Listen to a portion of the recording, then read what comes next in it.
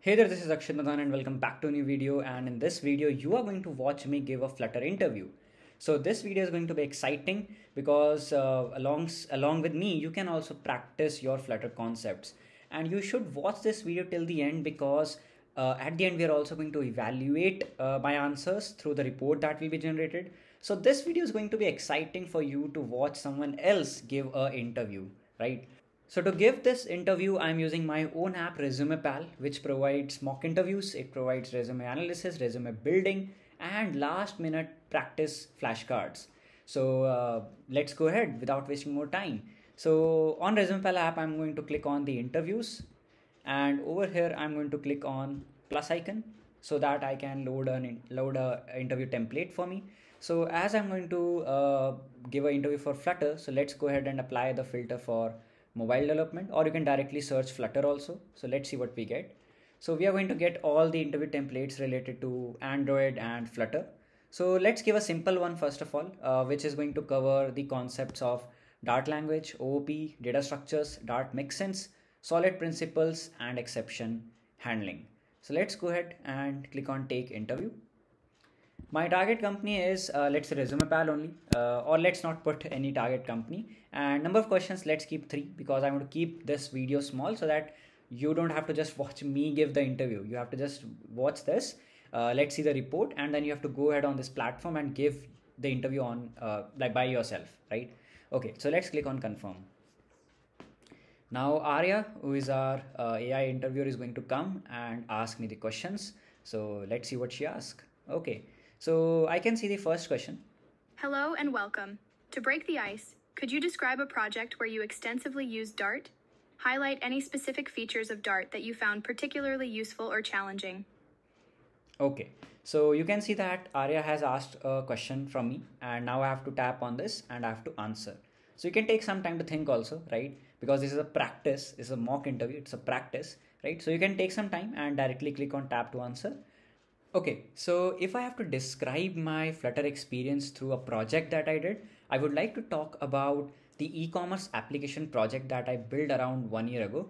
And in that project, I covered all the features that are actually significant for e-commerce applications and e-commerce services. That is product cataloging, then order placing, cart, wish listing, then payment services. So I was using Stripe. So in that project, I would like to highlight the finance or the ordering part itself, because that was the first time I learned how to integrate a SDK, which was a Stripe SDK in my Flutter app. I also was able to create my own custom backend so that I can secure my transactions. I used webhooks. So that was a time when I did not just went deeper into the Flutter concepts. I also learned about the backend concepts. So integrating Stripe was a very important thing for me, because without the ordering part, you cannot actually say that e-commerce application is completed. And learning the webhook concept was also new for me. And using that, I actually learned how to build a full stack mobile application project. And for that project, I used provider state management. So I learned about consumers, I learned about notify listeners, and I was able to handle all the logic, all the business logic for my application through provider state management. So in this project, I would like to focus that I learned provider state management, and I learned how to integrate a third-party SDK or APIs in your application. Okay guys, so this was the first question that I gave, and now let's see what Arya asked me next. Okay, let's see.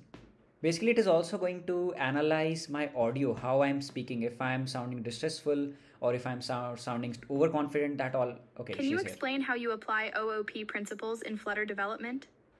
Additionally, please discuss any specific patterns or practices you follow to ensure your code adheres to the solid principles. So guys, now let's do one thing. For OOP part, I would answer the question. And for the solid principles part, let's not answer the question. Okay, let's say, hey, I don't know about solid principles, so that we can actually see how the report is generated. Okay, let's go ahead. So I would like to take the example of the same e-commerce application that I built. In that application, I had to handle a lot of product types. So we had furniture products, we had electronics products, and we had clothing products.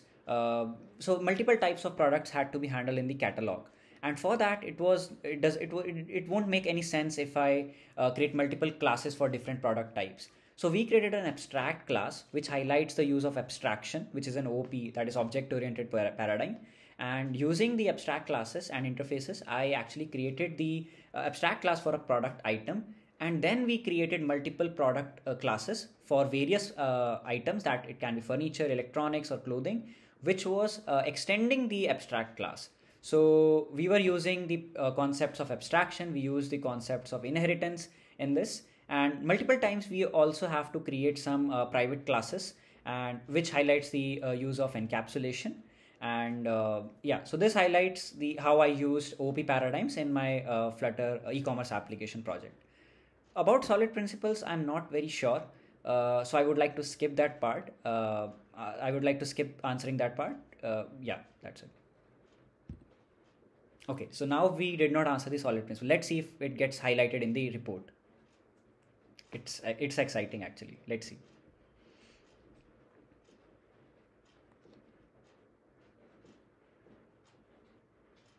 Could you walk us through a scenario where you implemented exception handling in your Flutter applications? Also, how have you utilized Dart mixins in your projects, and what benefits did they provide? Here also, what I will do is I will answer how I used exception handling. For Dart mixin, I'll just give it a general idea that hey, Dart mixins are just like they're a bit different from inheritance, something like that. I'll just give a very rough idea, so that let's see if it highlights in the report that I don't know the Dart mixins concepts. Okay, let's go ahead. So talking about exception handling, whenever I make an API call, an HTTP call, I have to handle the exceptions because it can lead to a network exception, it can lead to a timeout exception. So various exceptions I have to handle. So for that, I use interceptors so that I can intercept the response that I get from the backend. But again, we have to handle the exceptions also. So for that, I use try catch block. And whenever if the response is if the response is status code 200 300, that means the response or the call is successful, and that goes to the try block. If by any case some exception occurs, it can be on the front end side also, or it can be on the server side also, and by any chance the status code comes above 300, that means it from 400 401 or 403 500 server error, anything, it will go to the catch block, right? And through this, my exception can be caught, and based on the type of exception that we get from the server or on the front end side, we can either emit a state which will lead to the showcase of a snack bar or a pop-up that hey, something went wrong, or we can handle it as we want. So that's how I use exception handling in my Flutter project. I used it extensively in my e-commerce project also. Talking about the Dart mixins, I just have the general idea. I just know that it is a bit different from inheritance, but again, I'm not sure about this topic. Let's see. Okay, let's see how it goes. I've given all the three answers partially, so let's see how it goes, and let's see how the report looks. Thank you for taking the time to interview with us today. Your insights were enlightening. We'll be in touch soon with the interview report. Best of luck in your job search.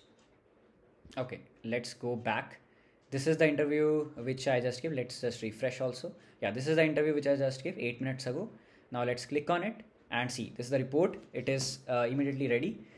This is the overall feedback. So let's read. The candidate demonstrates adequate technical skills with significant experience in Flutter development, but lacks depth in some critical areas necessary for advanced software architecture and design, which is good. Overall score 75, which is good. Overall sentiment is okay for the interviewer. Okay. Areas of strength: demonstrated strong knowledge in Flutter application development, particularly in integrating APIs and managing state with provider state management. Good. Experienced in using OP concepts such as abstraction, inheritance, and encapsulation in real world projects. Proficient in exception handling within Flutter, effectively using try-catch blocks for error management. Able to articulate project experiences and technical implementations clearly. Okay, now improvement. Solid principles, you see. Dart mixins, you see. Could benefit from deeper exposure to different Dart languages, features, and data structures to enhance coding proficiency. Could benefit from gaining clarity on implementing industry standard best practices overall in the development process, which makes sense. So the two topics which I could not answer, they are highlighted in the areas to improve. Perfect. This is the question-wise analysis. This is the answer which I gave, and due to some reason, the feedback on the ideal answer and the feedback on tone is not yet generated. So let's come back right? Sometimes it takes some time. So let me just again see if it is now generated. Yeah, we can see feedback and the ideal answer. So this is the ideal answer. You can go ahead, read it out. And this is the feedback on the tone in which I was speaking. So your answer was delivered with a consistent effort, which is good. You might want to work on reducing filler words such as these tend to detract from the effectiveness of your communication. Okay. Additionally, displaying more confidence and enthusiasm when discussing your projects can make your explanations feel more compelling and engaging. Try to maintain a smooth flow of speech to avoid awkward pauses and hesitations, which can occasionally make the listener question the certainty of your responses. This is a very good feedback, like on the tone in which I was speaking. Right, I was using and as a lot, right? So that is highlighted, and this is the answer which I gave. You can play it and listen later also. Okay, this is the second. Again, you can go ahead and read the feedback. The feedback is based on solid principles, and this is the feedback. My answer, the ideal answer, and the feedback on the tone. So it is highlighting the Dart mixins also, right? And now let's see the role based ratings. So relevant experience, project diversity, industry relevance, and I can see my lowest marks are in solid principles, right? So because I did not give the answer of solid principles. Okay, so this whole interview report actually highlights everything in which, or like every area in which you are like good or you are bad, right? It highlights everything. It gives you the scores based on your roles, right?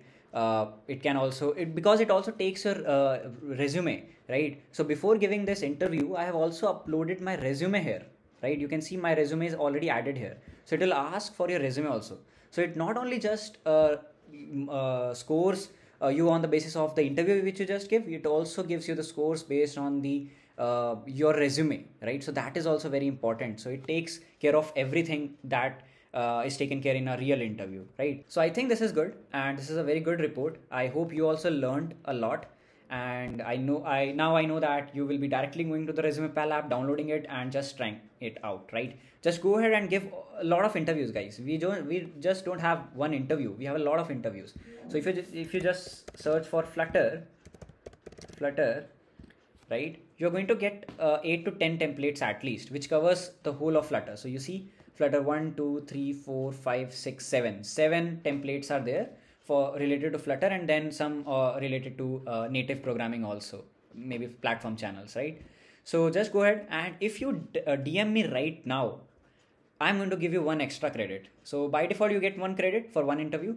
If you DM me and say, hey Akshat, I have just signed up on your app, I'll give you one more credit so that you can give at least 2 interviews. Okay. So see you guys, and I hope you enjoyed this video. Till the next video, keep coding, keep innovating, and thanks a lot.